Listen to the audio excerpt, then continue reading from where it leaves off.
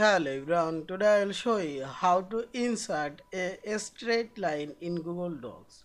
Open your Docs file and put your cursor in line position. Now select insert option and here you will find this horizontal line option.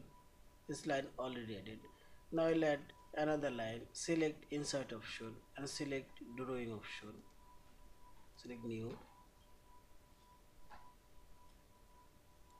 Now select line. I'll draw a straight line. This is border is white, so green. Now simply select save and close.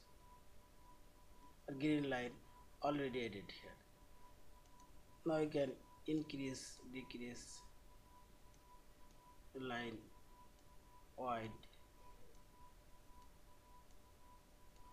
This is. Thank you for watching. Please subscribe, like, share and comment.